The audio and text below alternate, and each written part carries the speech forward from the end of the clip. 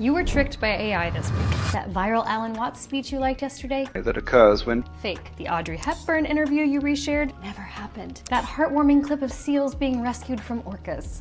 Probably not real. Stay with me because in 30 seconds I'll show you 3 tests that will help you differentiate AI from reality. Hi, I'm Taryn. I teach AI narrative design and strategy to executives and college students. And right now we're not just in a crisis of truth, we are in a crisis of manipulation.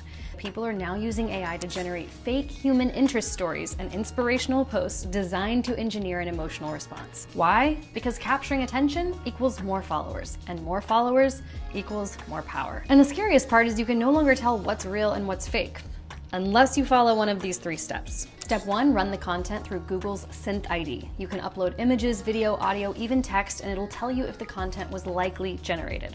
For a link, just comment ID and I'll DM you the tool directly. Step 2, the timeline test. So if you're verifying a quote or an interview, search if it existed online before 2025. Step 3, the physical reality test. Do the seals look just a little too cute? Does the lighting feel like a Pixar movie? Are patterns in the walls different across shots?